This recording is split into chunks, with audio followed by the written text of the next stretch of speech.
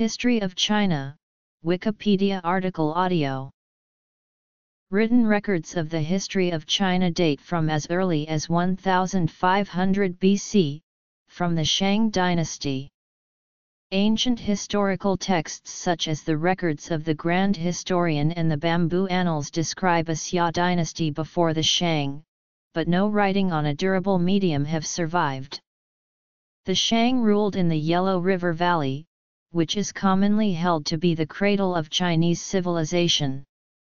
However, Neolithic civilizations originated at various cultural centers along both the Yellow River and Yangtze River. These Yellow River and Yangtze civilizations arose millennia before the Shang.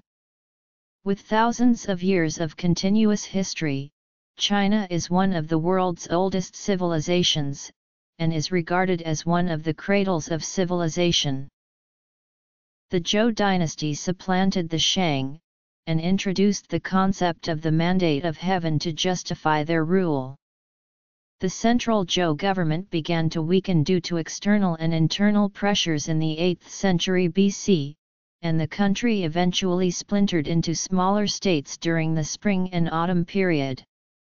These states became independent and warred with one another in the following Warring States period. Much of traditional Chinese culture, literature, and philosophy first developed during those troubled times. Prehistory. Paleolithic. In 221 BC, Qin Shi Huang conquered the various warring states and created for himself the title of Huangdi or Emperor of the Qin, marking the beginning of Imperial China. However, the oppressive government fell soon after his death, and was supplanted by the longer-lived Han dynasty. Successive dynasties developed bureaucratic systems that enabled the emperor to control vast territories directly. In the 21 centuries from 206 BC until AD 1912, routine administrative tasks were handled by a special elite of scholar officials. Young men, well-versed in calligraphy, history, literature, and philosophy, were carefully selected through difficult government examinations. China's last dynasty was the Qing, which was replaced by the Republic of China in 1912, and in the mainland by the People's Republic of China in 1949, resulting in two de facto states claiming to be the legitimate government of all China. Chinese history has alternated between periods of political unity and peace, and periods of war and failed statehood, the most recent being the Chinese Civil War. China was occasionally dominated by steppe peoples, most of whom were eventually assimilated into the Han Chinese culture and population. Between eras of multiple kingdoms and warlordism, Chinese dynasties have ruled parts or all of China. In some eras control stretched as far as Xinjiang and Tibet, as at present. Traditional culture, and influences from other parts of Asia and the Western world, form the basis of the modern culture of China. What is now China was inhabited by Homo erectus more than 1 million years ago. Recent study shows that the stone tools found at Xiaokangliang site are magnetostratigraphically dated to 1.36 million years ago. The archaeological site of Zhaodu in Shaanxi province is the earliest recorded use of fire by Homo erectus, which is dated 1.27 million years ago. The excavations at Yuanmo and later Lanshan show early habitation. Perhaps the most famous specimen of Homo erectus found in China is the so-called Peking man discovered in 1923-27. Fossilized teeth of Homo sapiens dating to 125,00080,000 BC have been discovered in Fuyan Cave in Dao County in Hunan. The Neolithic age in China can be traced back to about 10,000 BC. Early evidence for Proto-Chinese millet agriculture is radiocarbon dated to about 7000 BC. The earliest evidence of cultivated rice, found by the Yangtze River, is carbon dated to 8,000 years ago. Farming gave rise to the Jiahu culture.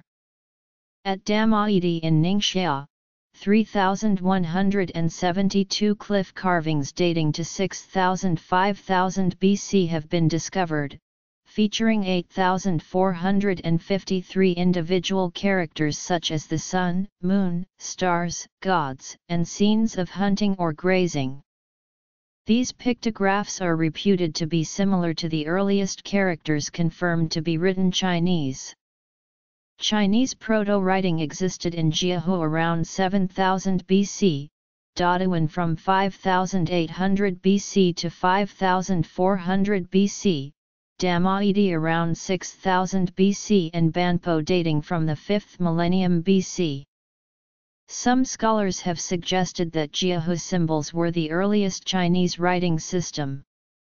Excavation of a Pai Ligong culture site in Xinzhen County, Henan, found a community that flourished in 5500 to 4900 BC, with evidence of agriculture, constructed buildings, pottery, and burial of the dead.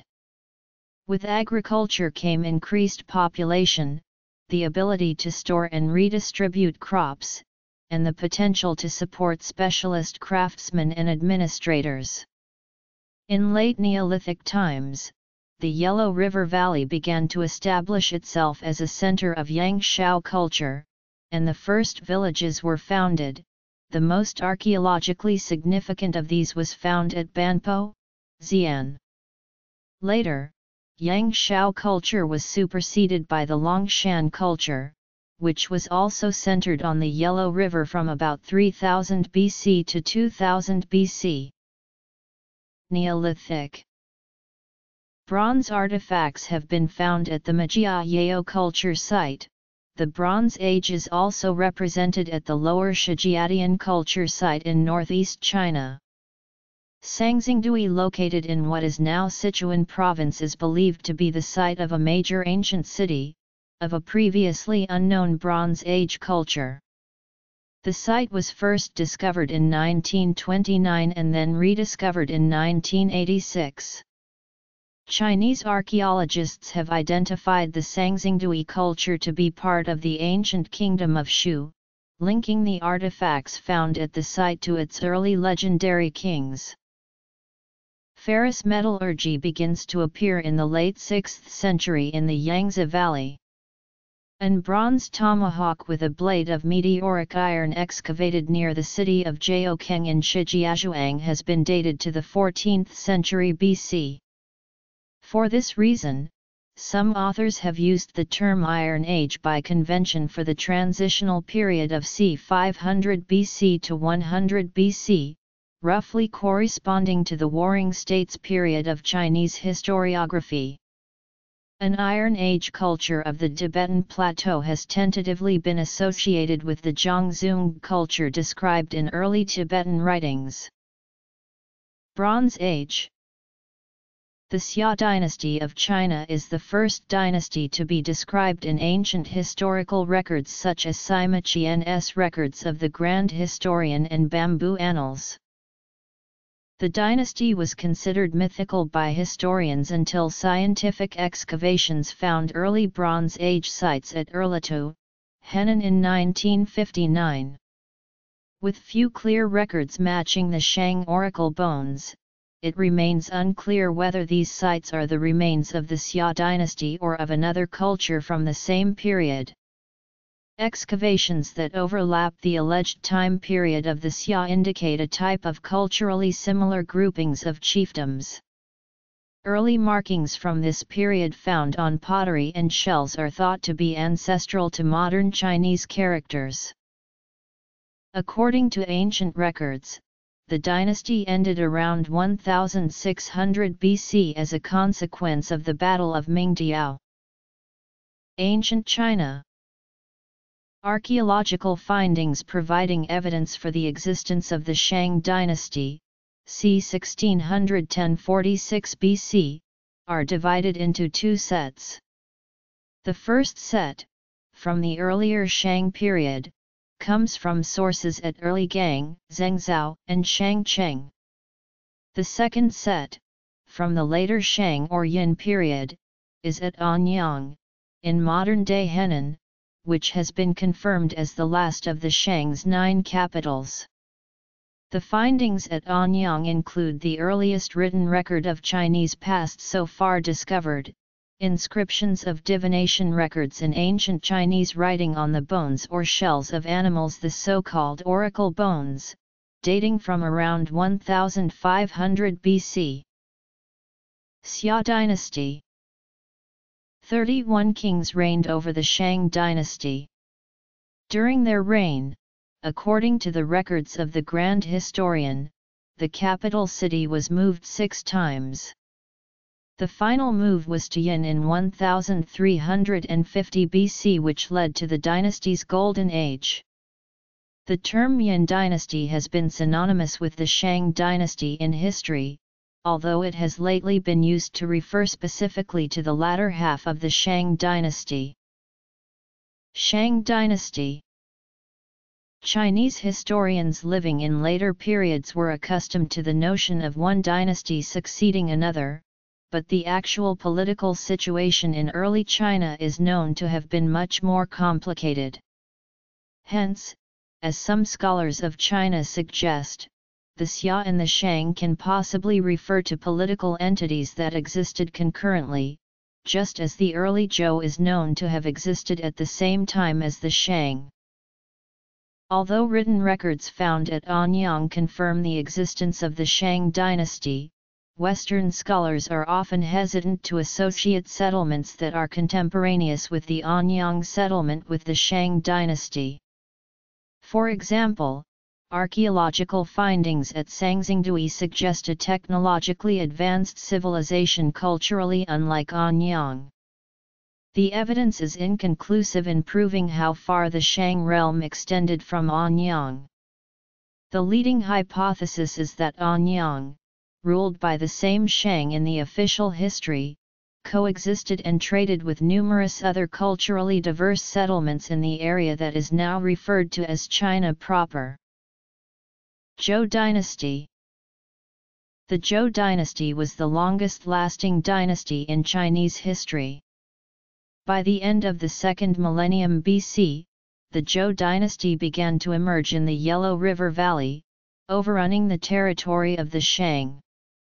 The Zhou appeared to have begun their rule under a semi-feudal system. The Zhou lived west of the Shang, and the Zhou leader had been appointed Western protector by the Shang. The ruler of the Zhou, King Wu, with the assistance of his brother, the Duke of Zhou, as regent, managed to defeat the Shang at the Battle of Muye.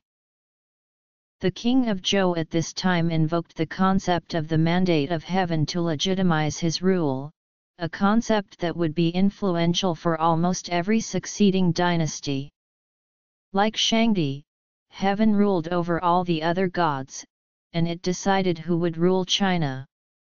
It was believed that a ruler had lost the mandate of heaven when natural disasters occurred in great number, and when, more realistically, the sovereign had apparently lost his concern for the people. In response, the royal house would be overthrown, and a new house would rule, having been granted the mandate of heaven. The Zhou initially moved their capital west to an area near modern Xi'an, on the Wei River, a tributary of the Yellow River, but they would preside over a series of expansions into the Yangtze River Valley. This would be the first of many population migrations from north to south in Chinese history. In the 8th century BC, power became decentralized during the Spring and Autumn period, named after the influential Spring and Autumn Annals. In this period, local military leaders used by the Zhou began to assert their power and vie for hegemony. The situation was aggravated by the invasion of other peoples from the northwest, such as the Qin, forcing the Zhou to move their capital east to Luoyang. This marks the second major phase of the Zhou dynasty, the Eastern Zhou. The spring and autumn period is marked by a falling apart of the central Zhou power. In each of the hundreds of states that eventually arose, local strongmen held most of the political power and continued their subservience to the Zhou kings in name only.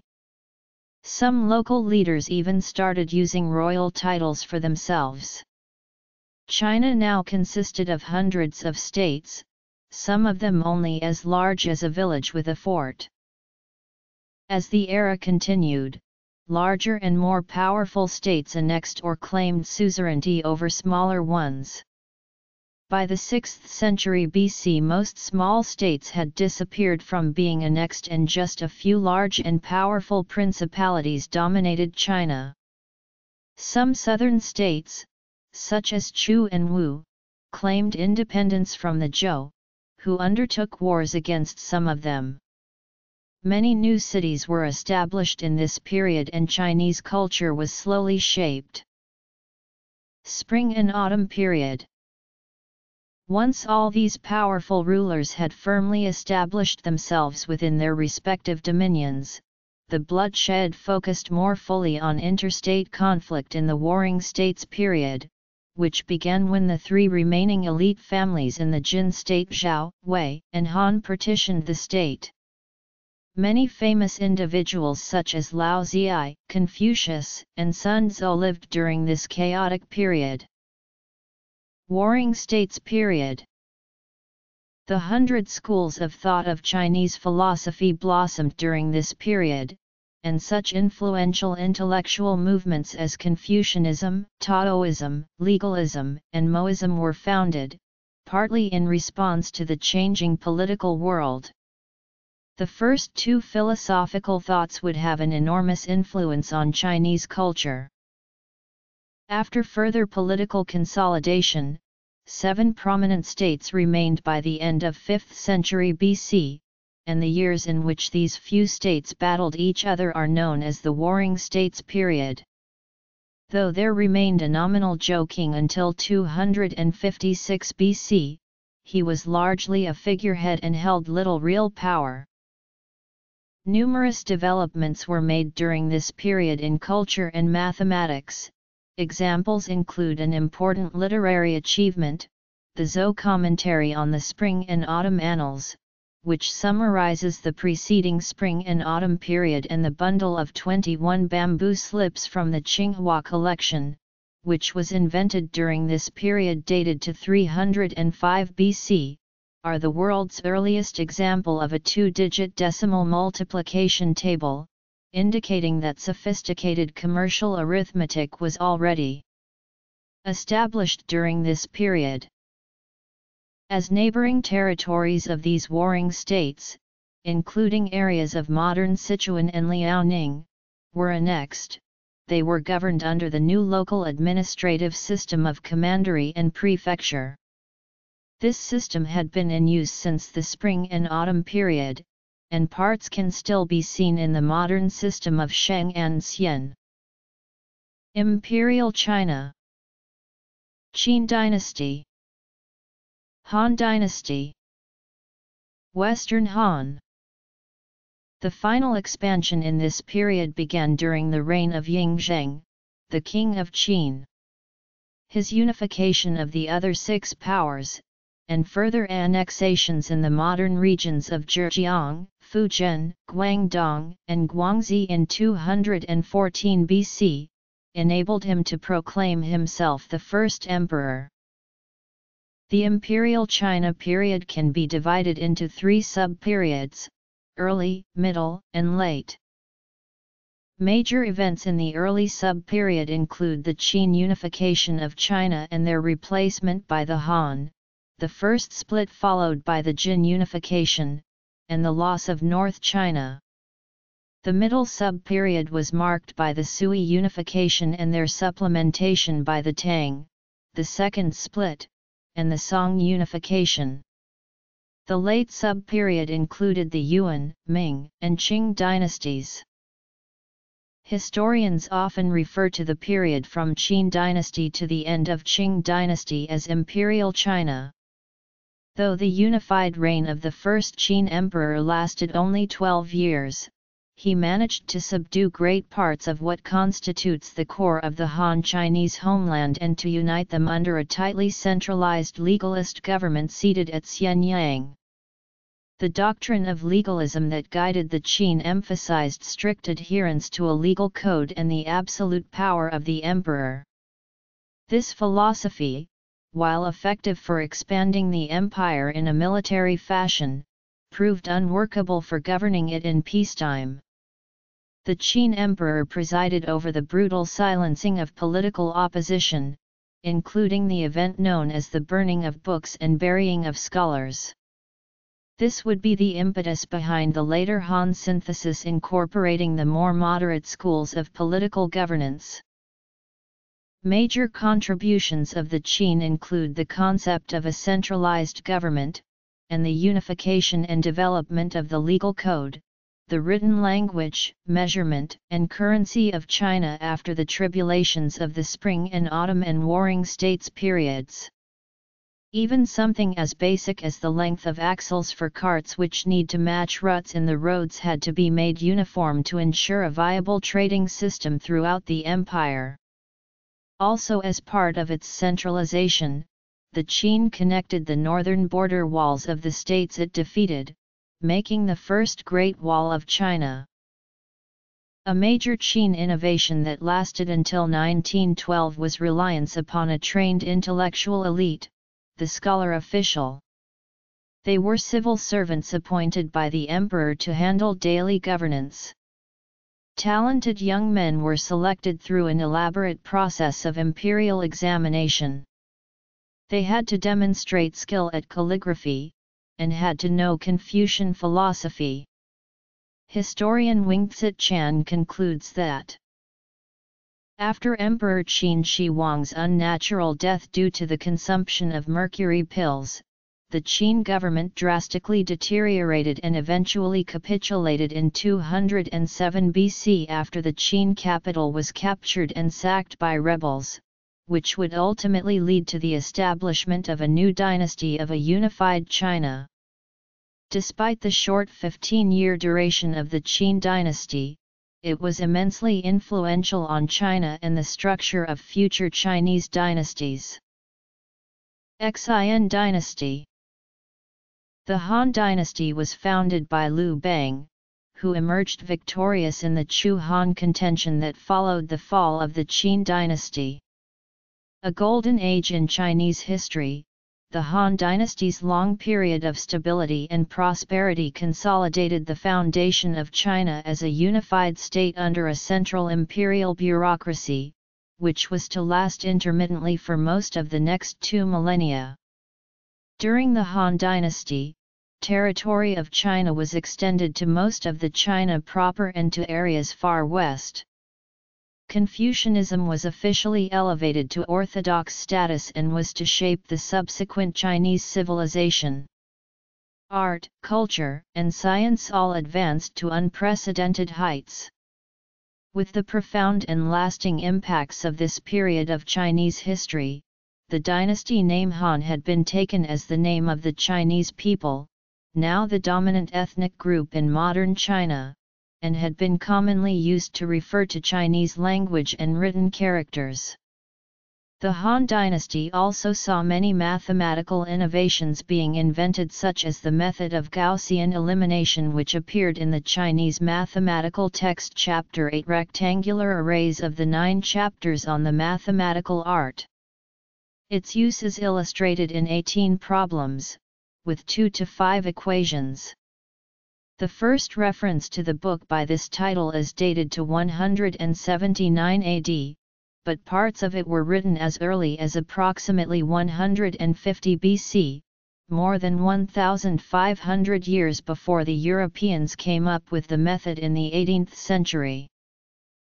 After the initial laissez-faire policies of emperors Wen and Jing, the ambitious Emperor Wu brought the empire to its zenith. To consolidate his power, Confucianism, which emphasizes stability and order in a well-structured society, was given exclusive patronage to be the guiding philosophical thoughts and moral principles of the empire. Imperial universities were established to support its study and further development, while other schools of thought were discouraged. Major military campaigns were launched to weaken the nomadic Xiongnu Empire, limiting their influence north of the Great Wall. Along with the diplomatic efforts led by Zhang Qian, the sphere of influence of the Han Empire extended to the states in the Tarim Basin, opened up the Silk Road that connected China to the west, stimulating bilateral trade and cultural exchange.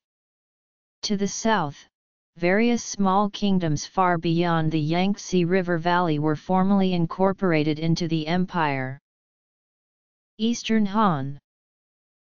3 kingdoms. Jin dynasty. Emperor Wu also dispatched a series of military campaigns against the Baihu tribes. The Han annexed Minyu in 135 BC and 111 BC, Nanyu in 111 BC, and Dian in 109 BC. Migration and military expeditions led to the cultural assimilation of the south.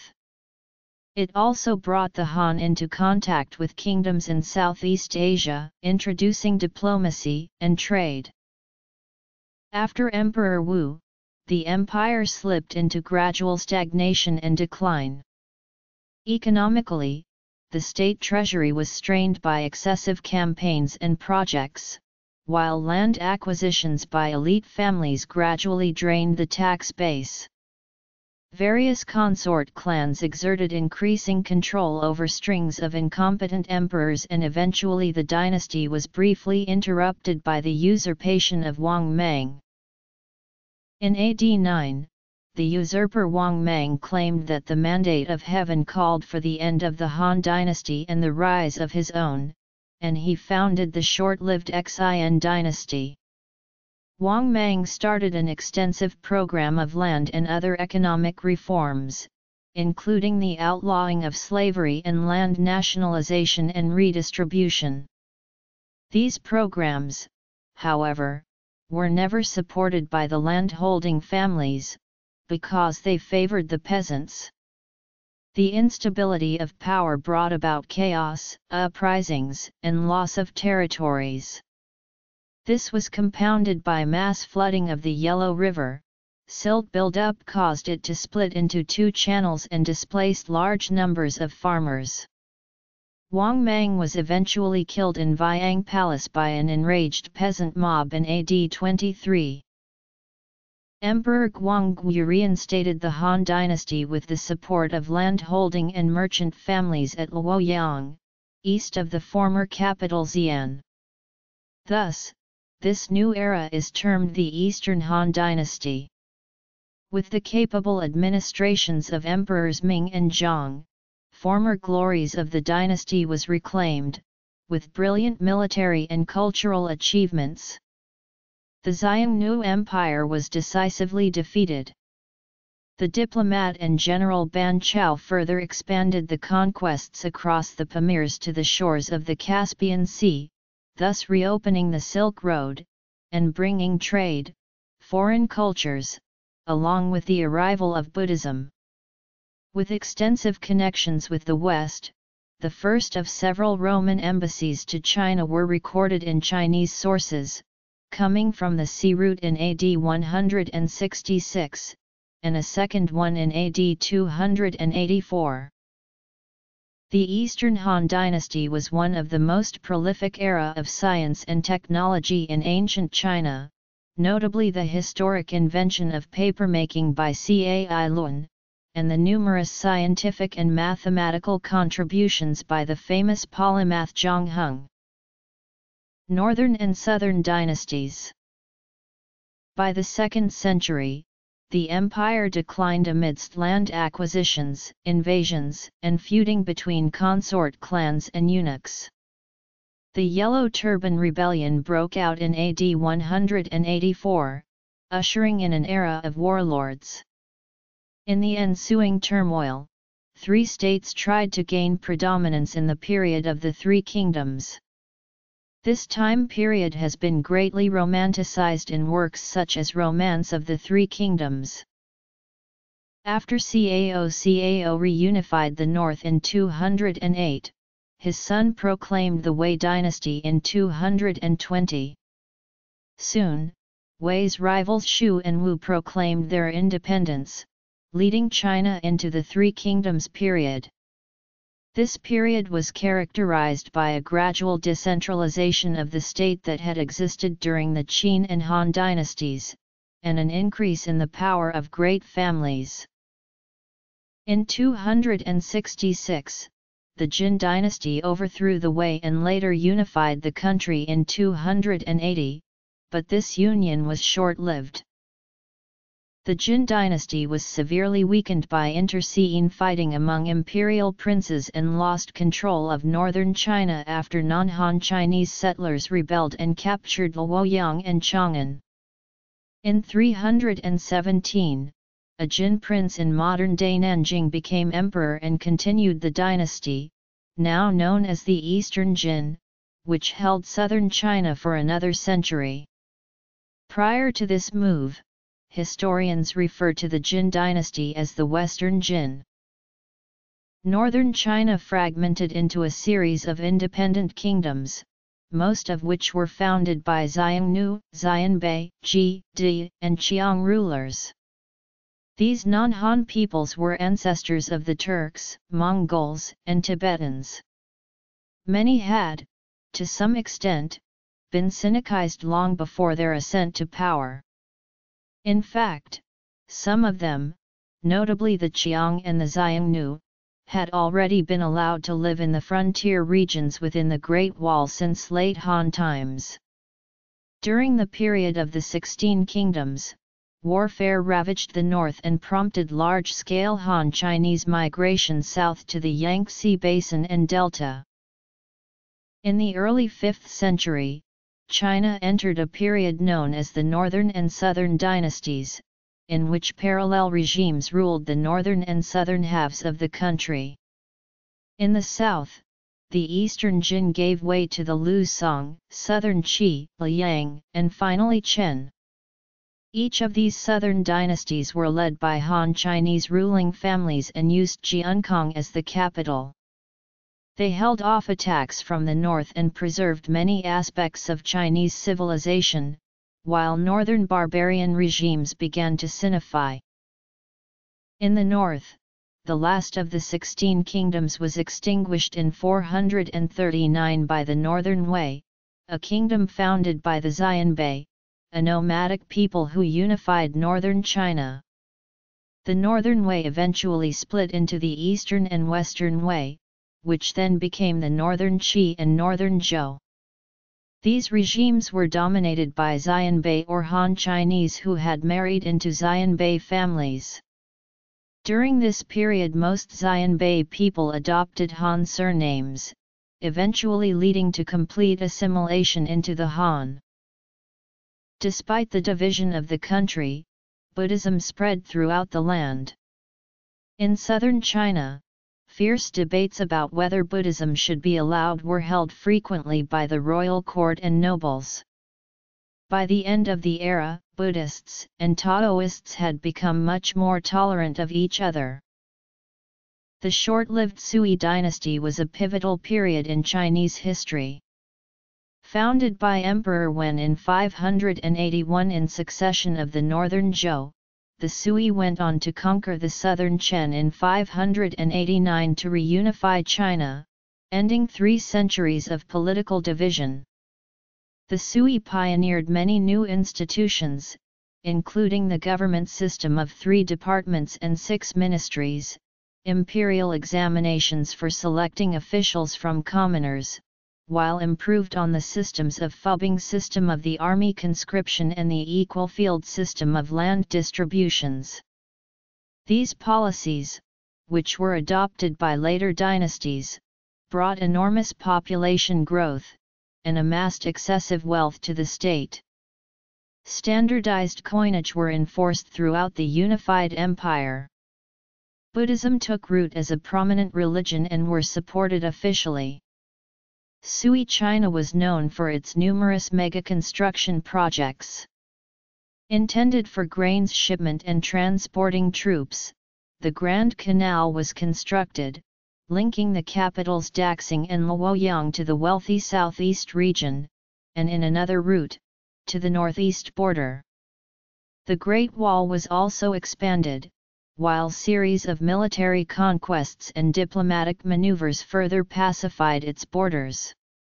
However, the massive invasions of the Korean peninsula during the Goguryeo-Sui War failed disastrously, triggering widespread revolts that led to the fall of the dynasty.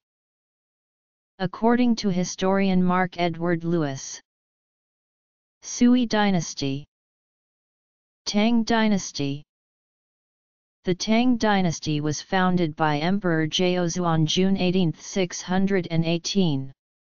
It was a golden age of Chinese civilization and considered to be the most prosperous period of China, with significant developments in culture, art, literature, particularly poetry, and technology.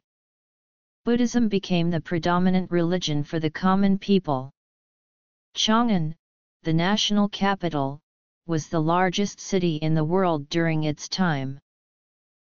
The second emperor, Taizong, is widely regarded as one of the greatest emperors in Chinese history, who had laid the foundation for the dynasty to flourish for centuries beyond his reign. Combined military conquests and diplomatic maneuvers were implemented to eliminate threats from nomadic tribes, extend the border, and submit neighboring states into a tributary system. Military victories in the Darim Basin kept the Silk Road open, connecting Chang'an to Central Asia and areas far to the west. In the south, lucrative maritime trade routes began from port cities such as Guangzhou. There was extensive trade with distant foreign countries, and many foreign merchants settled in China, encouraging a cosmopolitan culture. The Tang culture and social systems were observed and imitated by neighboring countries, most notably, Japan. Internally, the Grand Canal linked the political heartland in Chang'an to the agricultural and economic centers in the eastern and southern parts of the empire. Xuanzang, a Chinese Buddhist monk, scholar, traveler, and translator who traveled to India on his own, and returned with over 600 Mahayana and Hinayana texts, 7 statues of the Buddha, and more than 100 Sarara relics. 5 dynasties and 10 kingdoms. Underlying the prosperity of the early Tang dynasty was a strong centralized bureaucracy with efficient policies. The government was organized as 3 departments and 6 ministries to separately draft, review, and implement policies. These departments were run by royal family members as well as scholar officials who were selected by imperial examinations. These practices, which matured in the Tang dynasty, were continued by the later dynasties, with some modifications. Song, Liao, Jin, and Western Xia dynasties. Yuan dynasty. Ming dynasty. Qing dynasty. Modern China. Republic of China. People's Republic of China. Notes. Surveys. Prehistory 2. Shang dynasty. Zhou dynasty. Under the Tang equal-field system, all land was owned by the emperor and granted to people according to household size. Men granted land were conscripted for military service for a fixed period each year, a military policy known as the Fubing system. These policies stimulated a rapid growth in productivity and a significant army without much burden on the state treasury. By the dynasty's midpoint, however, standing armies had replaced conscription, and land was continuously falling into the hands of private owners. The dynasty continued to flourish under the rule of Empress Wu Zetian, the only empress regnant in Chinese history, and reached its zenith during the long reign of Emperor Xuanzong, who oversaw an empire that stretched from the Pacific to the Aral Sea with at least 50 million people. There were vibrant artistic and cultural creations, including works of the greatest Chinese poets, Li Bai and Du Fu.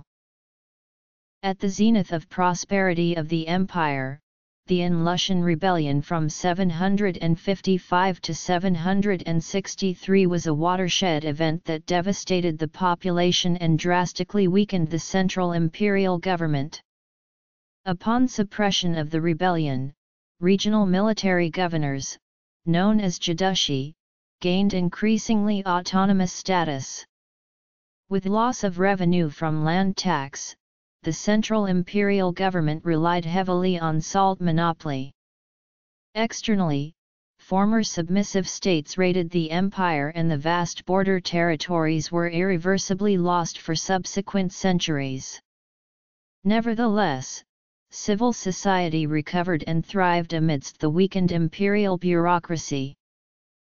In late Tang period, the empire was worn out by recurring revolts of regional warlords, while internally, as scholar officials engaged in fierce factional strife, corrupted eunuchs amassed immense power. Catastrophically, the Huangcha Rebellion, from 874 to 884, devastated the entire empire for a decade. The sack of the southern port Guangzhou in 879 was followed by the massacre of most of its inhabitants, along with the large foreign merchant enclaves. By 881, both capitals, Luoyang and Chang'an, fell successively. The reliance on ethnic Han and Turkic warlords in suppressing the rebellion increased their power and influence. Consequently, the fall of the dynasty following Zhu Wen's usurpation led to an era of division. The period of political disunity between the Tang and the Song, known as the Five Dynasties and Ten Kingdoms period, lasted from 907 to 960. During this half-century, China was in all respects a multi-state system.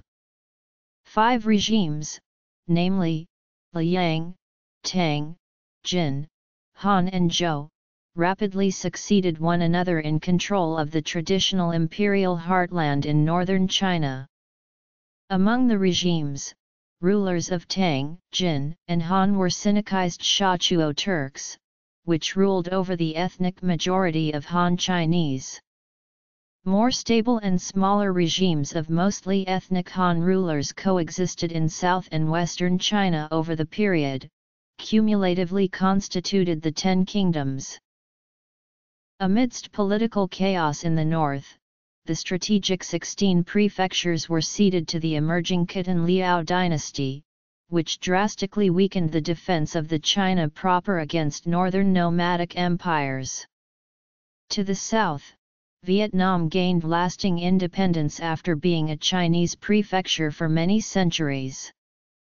With wars dominated in northern China, there were mass southward migrations of population, which further enhanced the southward shift of cultural and economic centers in China.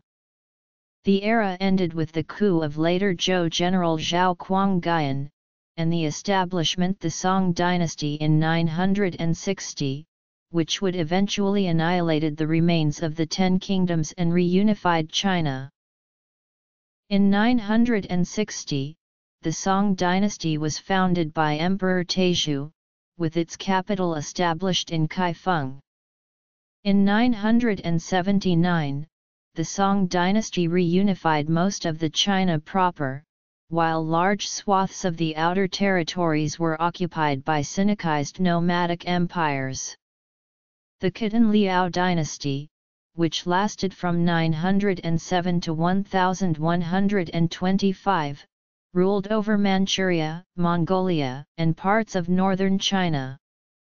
Meanwhile, in what are now the northwestern Chinese provinces of Gansu, Shaanxi, and Ningxia, the Tangut tribes founded the Western Xia dynasty from 1032 to 1227.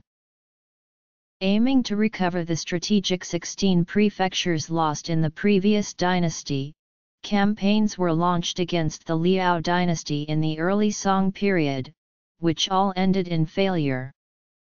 Then in 1004, the Liao cavalry swept over the exposed North China plain and reached the outskirts of Kaifeng, forcing the Song's submission and then agreement to the Chanyuan Treaty, which imposed heavy annual tributes from the Song treasury. The treaty was a significant reversal of Chinese dominance of the traditional tributary system.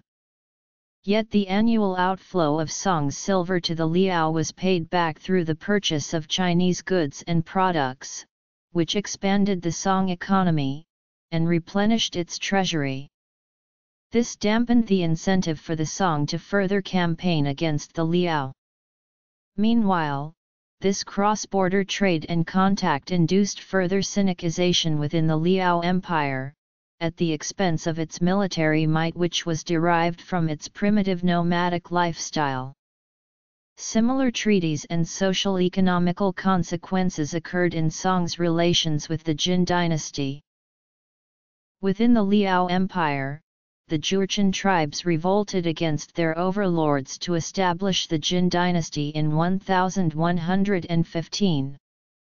In 1125, the devastating Jin cataphract annihilated the Liao dynasty, while remnants of Liao court members fled to Central Asia to found the Karakitai Empire. Jin's invasion of the Song dynasty followed swiftly. In 1127, Kaifeng was sacked, a massive catastrophe known as the Jingkong Incident, ending the northern Song dynasty. Later the entire north of China was conquered. The survived members of Song court regrouped in the new capital city of Hangzhou, and initiated the southern Song dynasty, which ruled territories south of the Huai River. In the ensuing years, the territory and population of China were divided between the Song dynasty, the Jin dynasty and the Western Xia dynasty. The era ended with the Mongol conquest, as Western Xia fell in 1227, the Jin dynasty in 1234, and finally the Southern Song dynasty in 1279. Despite its military weakness, the Song dynasty is widely considered to be the high point of classical Chinese civilization. The Song economy, facilitated by technology advancement, had reached a level of sophistication probably unseen in world history before its time. The population soared to over 100 million and the living standards of common people improved tremendously due to improvements in rice cultivation and the wide availability of coal for production. The capital cities of Kaifeng and subsequently Hangzhou were both the most populous cities in the world for their time, and encouraged vibrant civil societies unmatched by previous Chinese dynasties. Although land trading routes to the far west were blocked by nomadic empires, there were extensive maritime trade with neighboring states, which facilitated the use of Song coinage as the de facto currency of exchange. Giant wooden vessels equipped with compasses traveled throughout the China Seas and northern Indian Ocean. The concept of insurance was practiced by merchants to hedge the risks of such long-haul maritime shipments. With prosperous economic activities, the historically first use of paper currency emerged in the western city of Chengdu, as a supplement to the existing copper coins. The Song dynasty was considered to be the golden age of great advancements in science and technology of China, thanks to innovative scholar officials such as Su Song and Shen Kuo. Inventions such as the hydromechanical astronomical clock, the first continuous and endless power transmitting chain, wood block printing, and paper money were all invented during the Song dynasty. There was court intrigue between the political reformers and conservatives, led by the chancellors Wang Anshi and Sima Guang, respectively. By the mid to late 13th century, the Chinese had adopted the dogma of Neo-Confucian philosophy formulated by Zhu Xi. Enormous literary works were compiled during the Song dynasty, such as the historical work, the Zizi Tongjian. The invention of movable type printing further facilitated the spread of knowledge.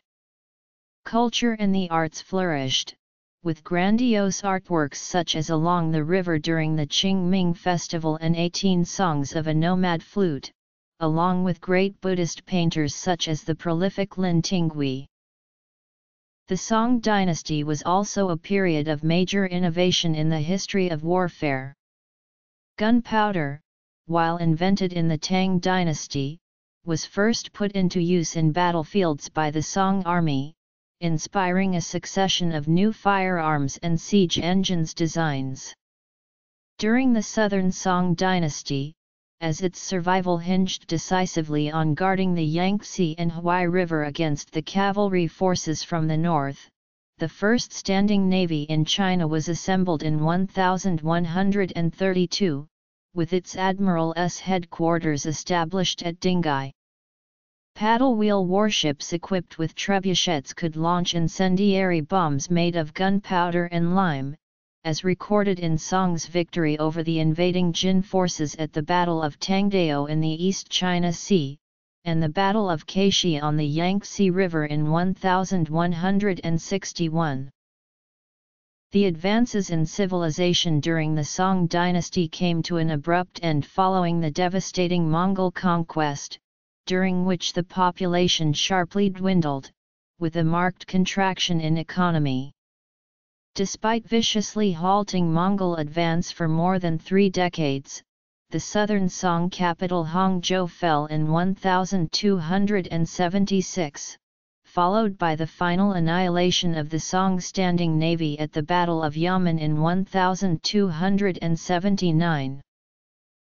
The Yuan dynasty was formally proclaimed in 1271, when the great Khan of Mongol, Kublai Khan, one of the grandsons of Genghis Khan, assumed the additional title of the Emperor of China, and considered his inherited part of the Mongol Empire as a Chinese dynasty. In the preceding decades, the Mongols had conquered the Jin dynasty in northern China, and the southern Song dynasty fell in 1279 after a protracted and bloody war. The Mongol Yuan dynasty became the first conquest dynasty in Chinese history to rule the entire China proper and its population as an ethnic minority. The dynasty also directly controlled the Mongolian heartland and other regions, inheriting the largest share of territory of the divided Mongol Empire, which roughly coincided with the modern area of China and nearby regions in East Asia.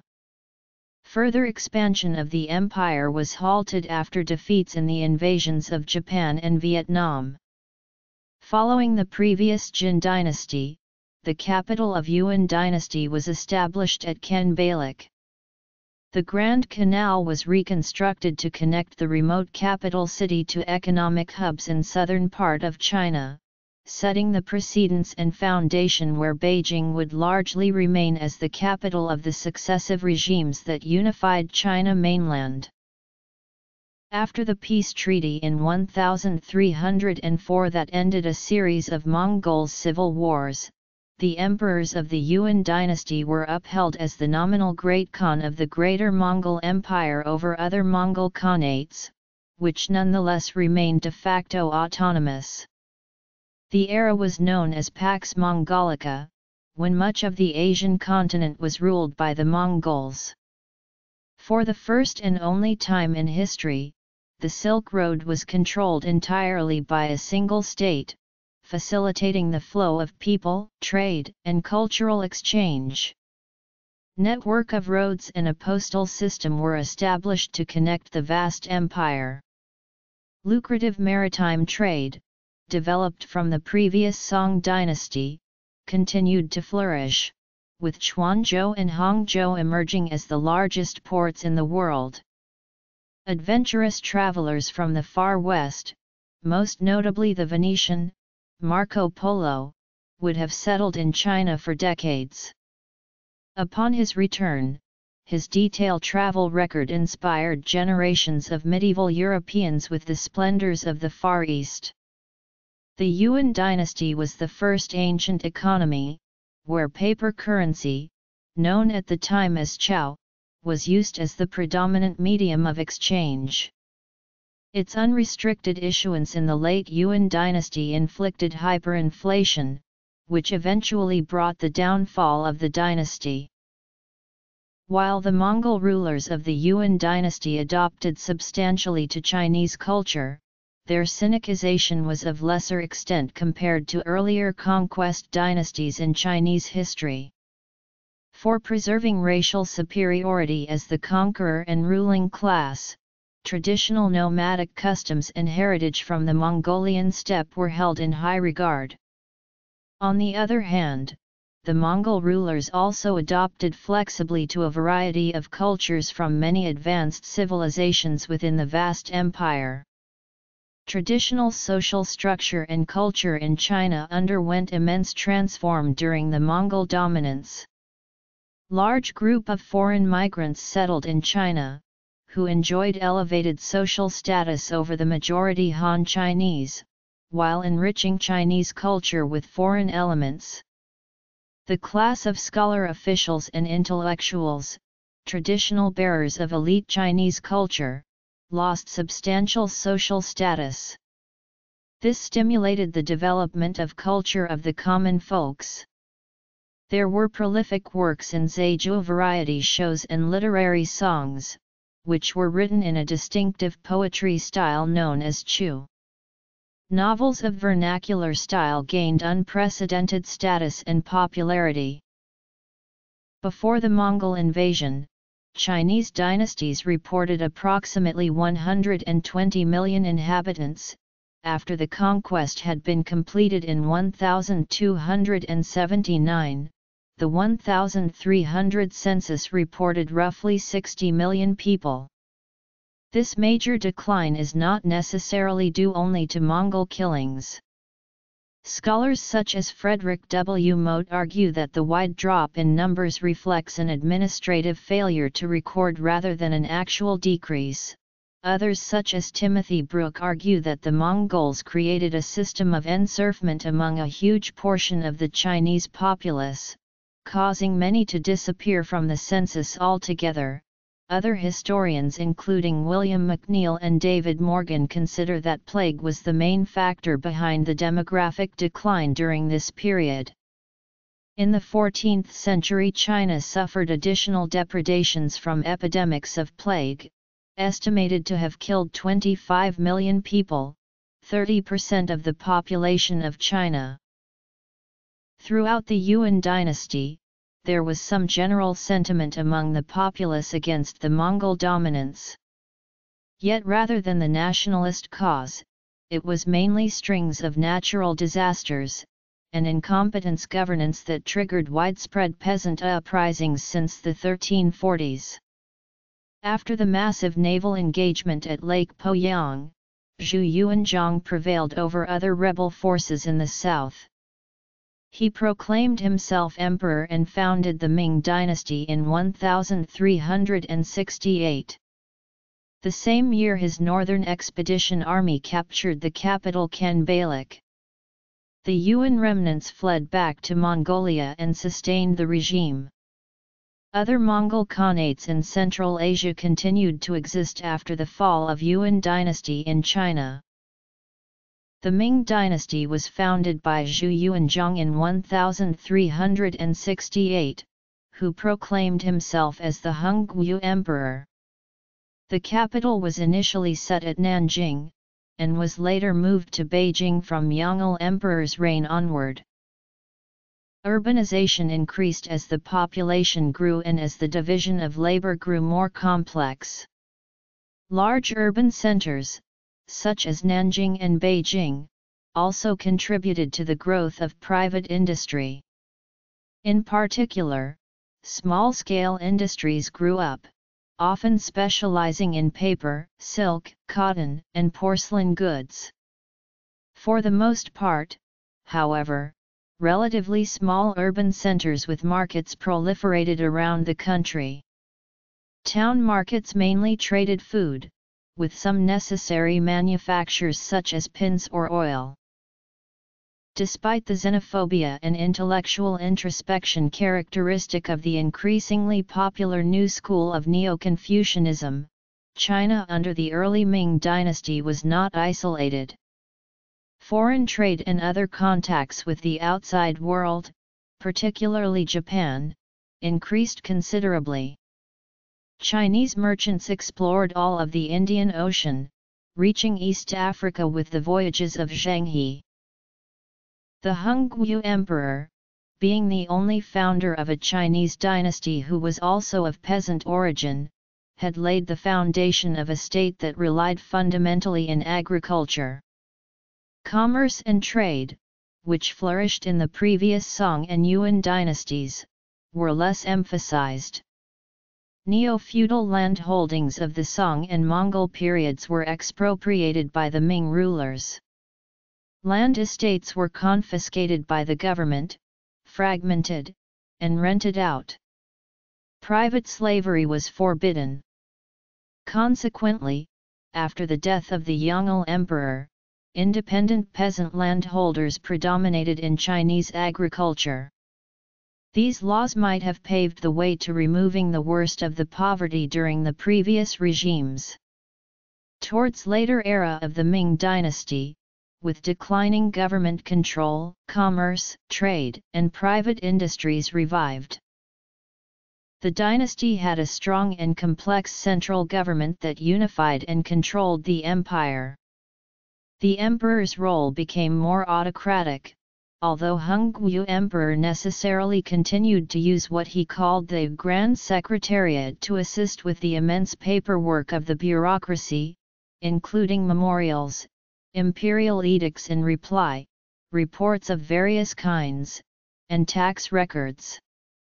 It was this same bureaucracy that later prevented the Ming government from being able to adapt to changes in society, and eventually led to its decline.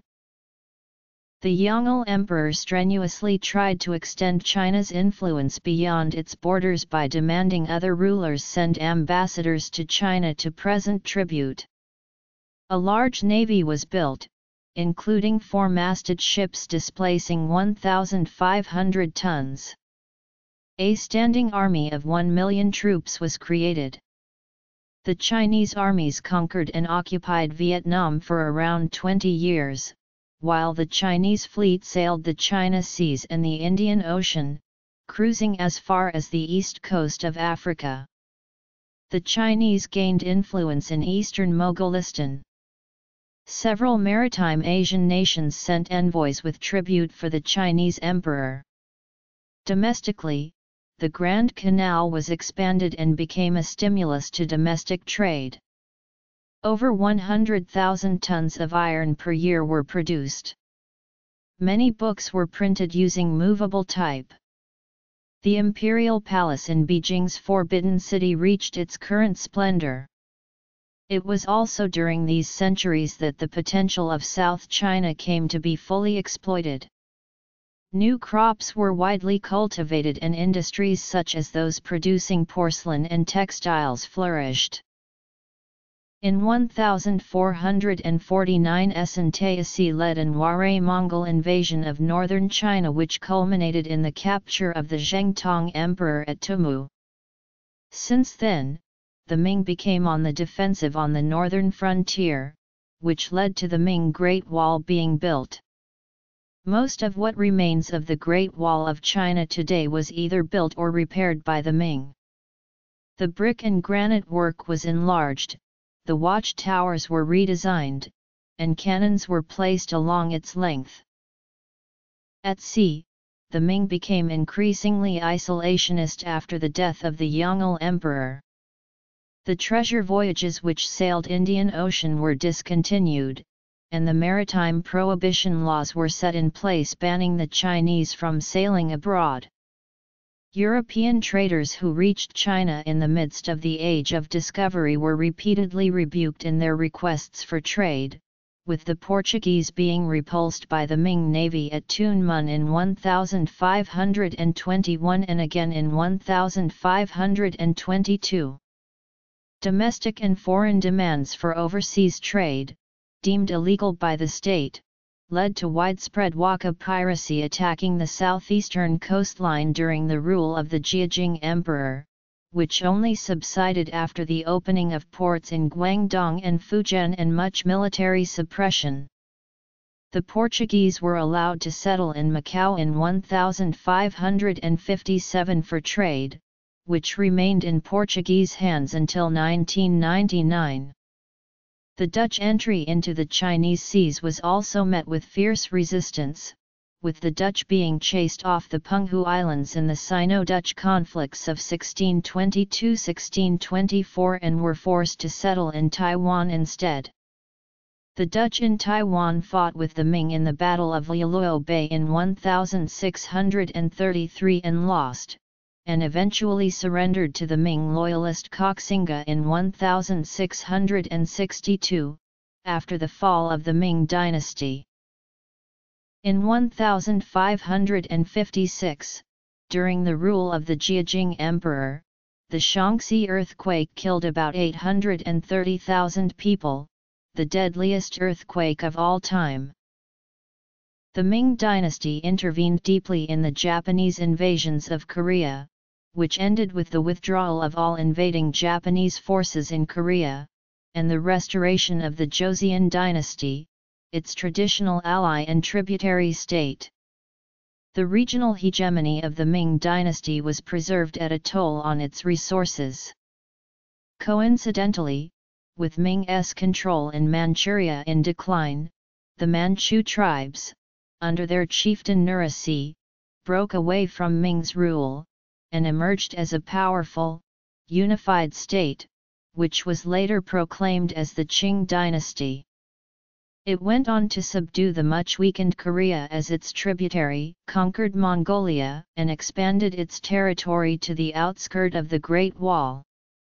The most elite army of the Ming dynasty was to station at the Shanhai Pass to guard the last stronghold against the Manchus, which weakened its suppression of internal peasants' uprisings.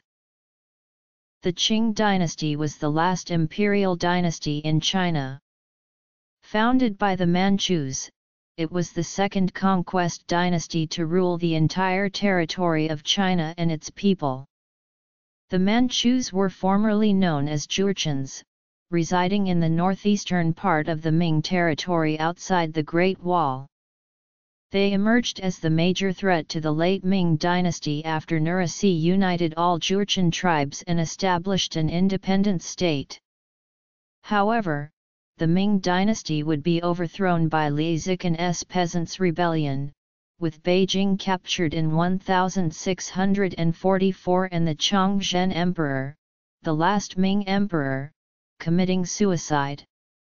The Manchus allied with the former Ming general Wu Sangui to seize Beijing, which was made the capital of the Qing dynasty, and then proceeded to subdue the Ming remnants in the south.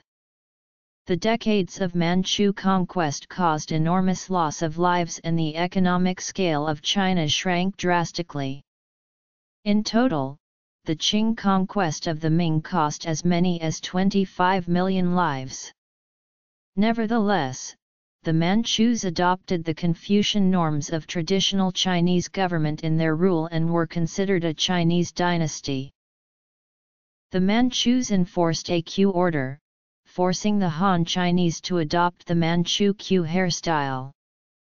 Officials were required to wear Manchu-style clothing Chongshan, but ordinary Han civilians were allowed to wear traditional Han clothing, or Hanfu.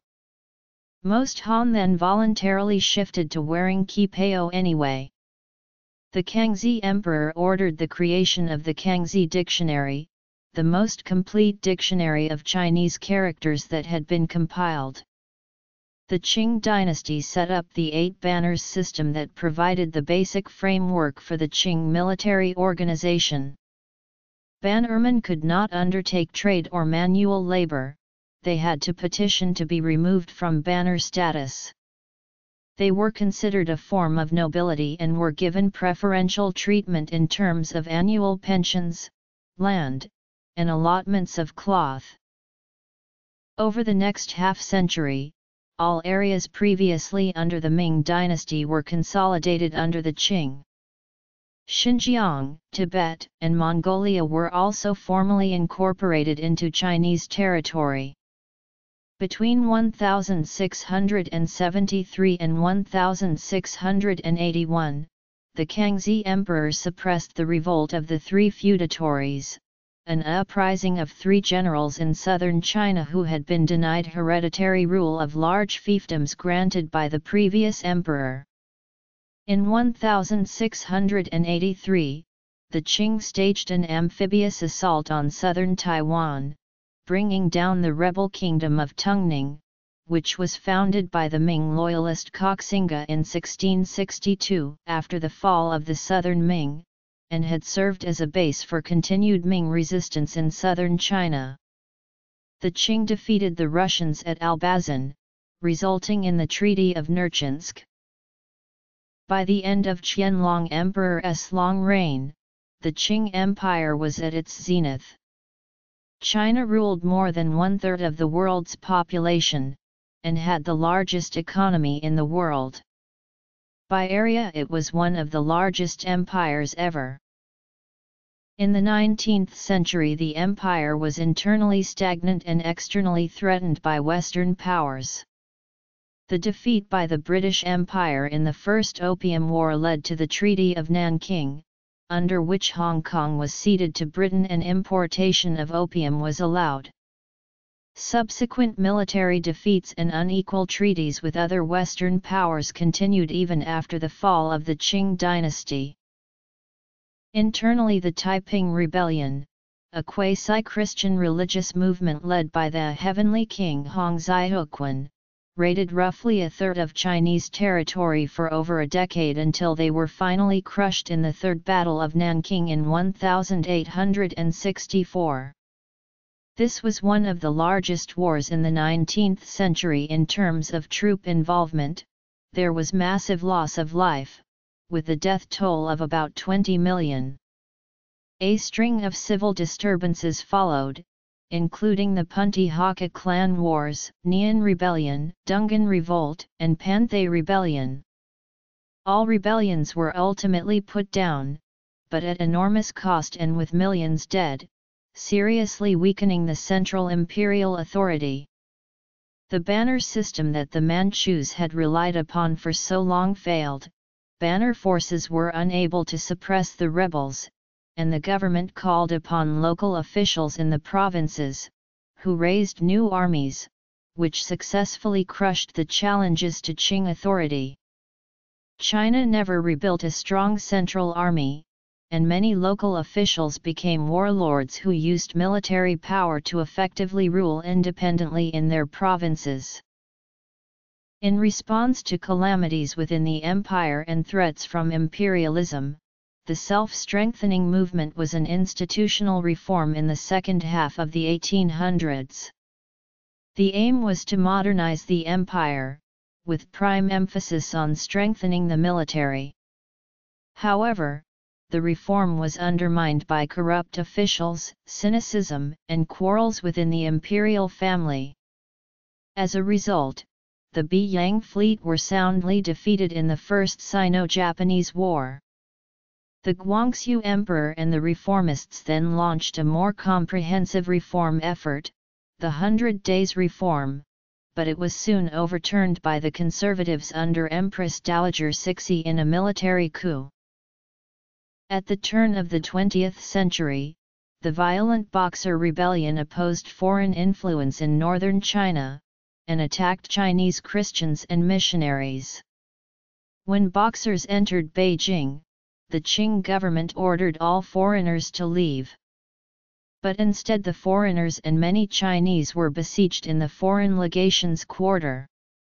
The Eight-Nation Alliance sent the Seymour expedition of Japanese, Russian, Italian, German, French, American, and Austrian troops to relieve the siege.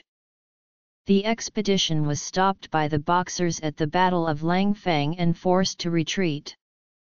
Due to the alliance's attack on the Daegye forts, the Qing government in response sided with the Boxers and declared war on the alliance. There was fierce fighting at Tientsin.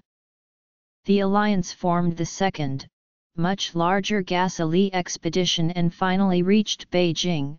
The Qing government evacuated to Xi'an. The Boxer Protocol ended the war. Frustrated by the Qing court's resistance to reform and by China's weakness, young officials, military officers, and students began to advocate the overthrow of the Qing dynasty and the creation of a republic. They were inspired by the revolutionary ideas of Sun Yat-sen. A revolutionary military uprising, the Wuchang Uprising, began on October 10, 1911, in Wuhan. The Provisional Government of the Republic of China was formed in Nanjing on March 12, 1912. The Xinhai Revolution ended 2,000 years of dynastic rule in China. After the success of the overthrow of the Qing dynasty, Sun Yat-sen was declared president, but Sun was forced to turn power over to Yuan Shikai, who commanded the new army and was prime minister under the Qing government, as part of the agreement to let the last Qing monarch abdicate. Over the next few years, Yuan proceeded to abolish the national and provincial assemblies, and declared himself emperor in late 1915. Yuan's imperial ambitions were fiercely opposed by his subordinates. Faced with the prospect of rebellion, he abdicated in March 1916, and died in June of that year. Yuan's death in 1916 left a power vacuum in China. The republican government was all but shattered.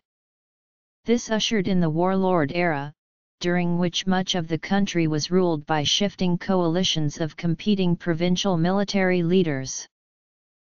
In 1919, the May 4 movement began as a response to the terms imposed on China by the Treaty of Versailles ending World War I, but quickly became a nationwide protest movement about the domestic situation in China.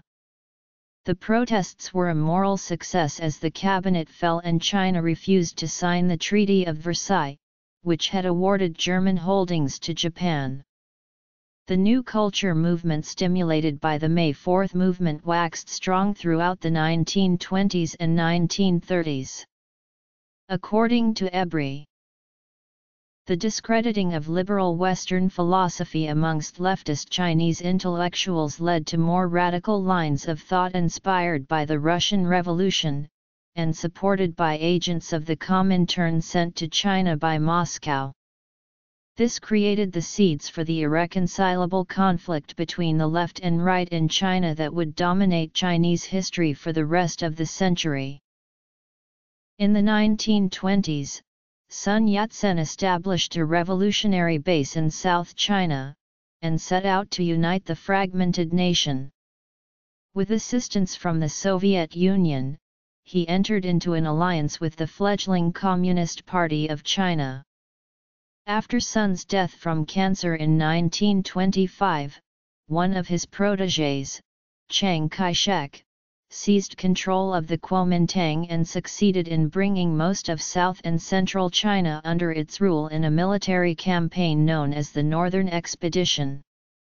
Having defeated the warlords in South and Central China by military force, Chiang was able to secure the nominal allegiance of the warlords in the north.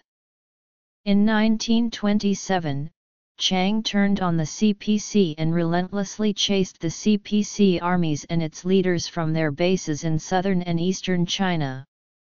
In 1934, driven from their mountain bases such as the Chinese Soviet Republic, the CPC forces embarked on the long march across China's most desolate terrain to the northwest, where they established a guerrilla base at Yan'an in Shaanxi province.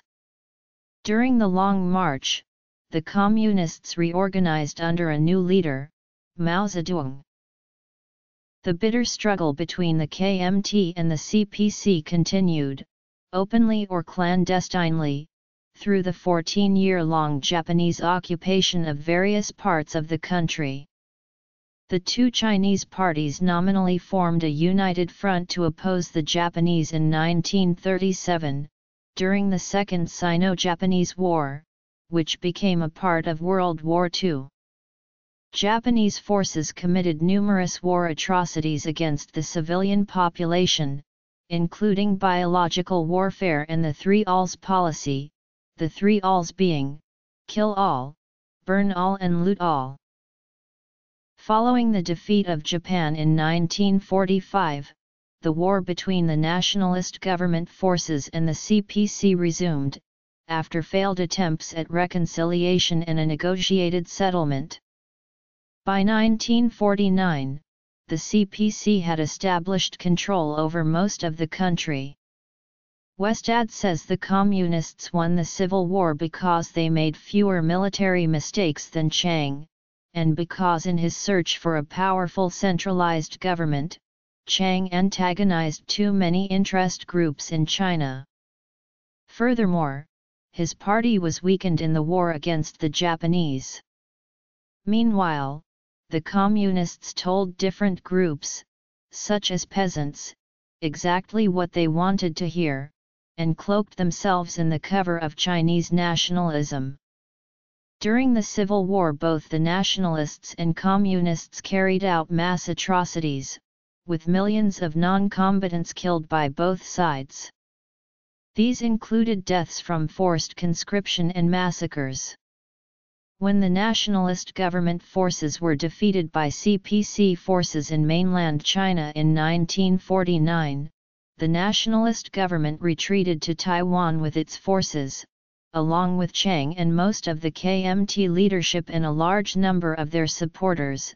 The nationalist government had taken effective control of Taiwan at the end of World War II as part of the overall Japanese surrender, when Japanese troops in Taiwan surrendered to Republic of China troops.